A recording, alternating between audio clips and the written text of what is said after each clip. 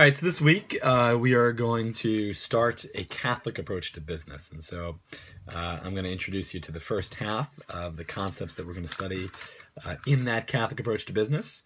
And then week two, we'll finish it off. Okay, so the first thing is that in the introduction to the vocation for business leaders, which is the main text that we're going to be using to study the Catholic approach, the introduction essentially says everyone should practice charity in accord with one's vocation and degree of influence. And this is really, it seems simplistic, but it's also really profound. In other words, everyone from a Catholic point of view has a role to play. And everyone has a role to play based upon their natural gifts and talents and passions.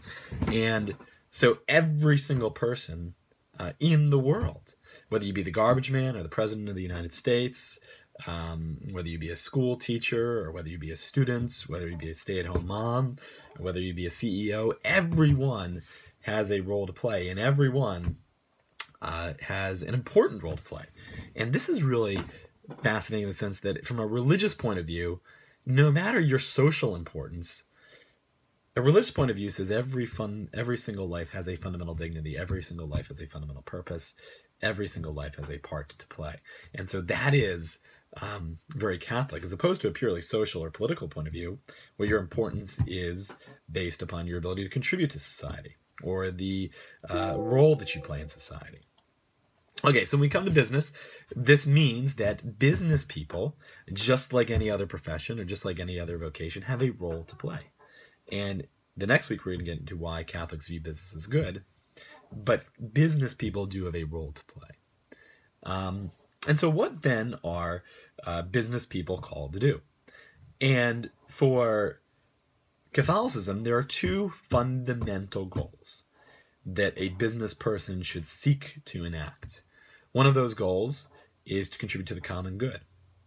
So the common good means that your activities, your decisions, your products are making life better for all. They're contributing to the good of all. In other words, they're not contributing to some at the expense of others. They're not making life great for some, but harming others. So in other words, your products, your goods, should be seen in this kind of more social, broader sense. You know, again, not just to enrich me, not just to make your individual life better, but to make our lives together as human beings better. And then human dignity means that our products, our services, our businesses, as business people, should contribute to the sense that everyone has worth and that every life is worthwhile. Every life is fundamentally important. It's not to be discarded. It's not to be used. It's not to be degraded. It's not to simply take from others for my enjoyment, and not care about you at all.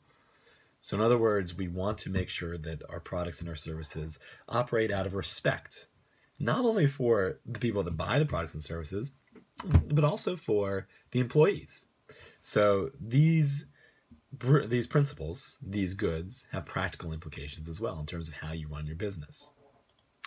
Okay, and you can look at that, and I want you to explore that further, and that's one on the discussion board. Paragraphs 28, 34, and 42 are going to talk about what does the common good mean, what does human dignity mean, and so I look forward to getting your responses to those. All right, business from a Catholic point of view has to be understood not as a separate entity from the moral realm. It's not like business is one thing, morality is another thing. Catholics won't accept that position. And instead, and this is in the Caritas in Veritatis encyclical that you're assigned to read, the Pope talks about the idea that business has to be understood within a moral context. It is part of a moral world. So the moral world is broader. It envelops all aspects of our life, our family life, our home life, our personal life, the things we like to do for enjoyment, as well as our business, as well as our education, as well as our politics. From a Catholic point of view, the moral world contains within itself all these other dimensions of human life. And so business is one of those dimensions, and business is not separate. It's not something different. It shouldn't operate by different rules. And we're going to get into that in terms of the divided life approach.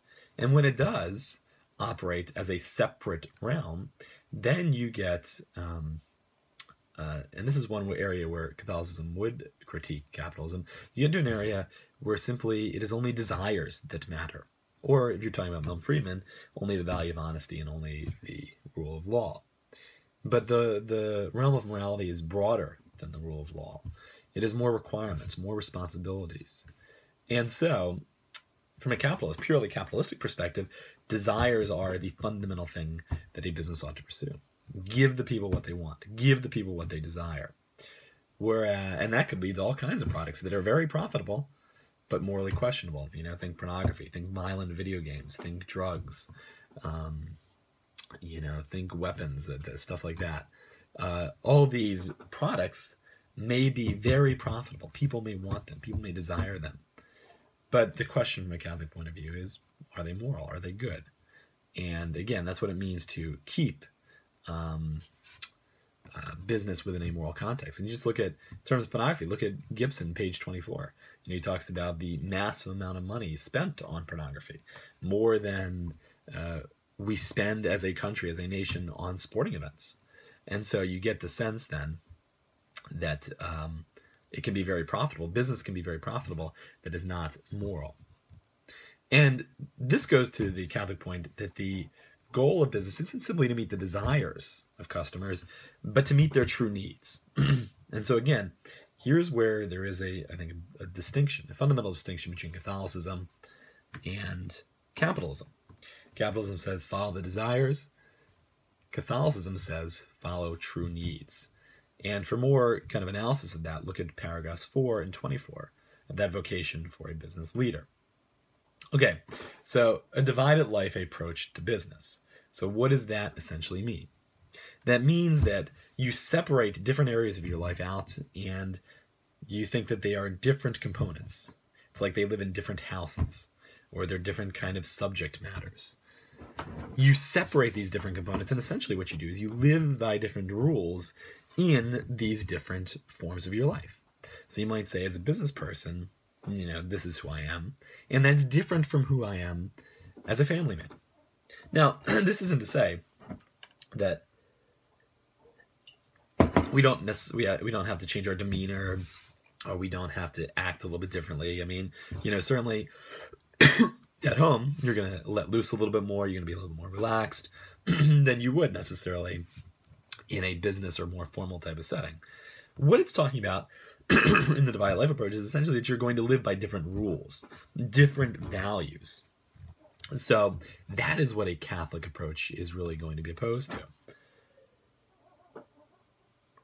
And the problem from a Catholic approach, when you do this, is that essentially you live, assuming that one of these forms of life is immoral, as if God didn't exist. Essentially what you say is that in this area of my life, as a business person, God doesn't exist for me because I'm not going to live according to God's commands or by God's example or by God's influence. And the videos that talk about the divided life approach are kind of interesting. They talk about concepts like ethical feeding, where this is how psychologically we can divide our life and ignore some of the immoral things that may occur in our life. When it fades from view, essentially what we're doing is the immoral or the questionable aspects of our decision simply disappear. We focus on something else. We focus on something that helps rationalize our decisions. So for example, we're against child labor, but then we see a really nice shirt that we want that is made in a child labor type of factory. And subconsciously, we start to forget that child labor is something we oppose. We're just more focused on, okay, well, if I could buy this, it's a nice shirt, it doesn't really hurt anybody. The industry is going to sustain itself regardless. And it's certainly in the other videos, the magic video, the gorilla video, the point there is that when things fade from view, when we shift our focus, literally the moral components and the morally questionable aspects of our decision-making can literally disappear. They literally become invisible to us. And this is what, or it's a primary reason that Catholicism has a problem with the divided life approach to business, that they don't want those morally questionable decisions to fade from view, to disappear. And that is what happens when we divide our life, when we think that one part of our life operates by completely different rules than another part of our life.